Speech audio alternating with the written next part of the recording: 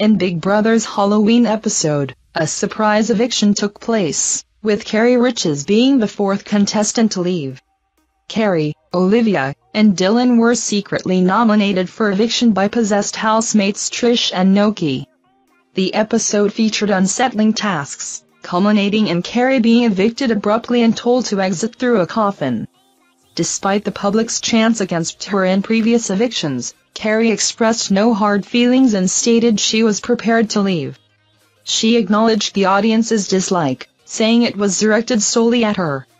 Dylan reacted strongly to the revelation of his nomination, accusing Trish of dishonesty. Tensions flared, with heated exchanges between the housemates. Noki apologized to Trish for her role in the nomination process. Holly, 18, was the third contestant to be evicted from the house on Friday night.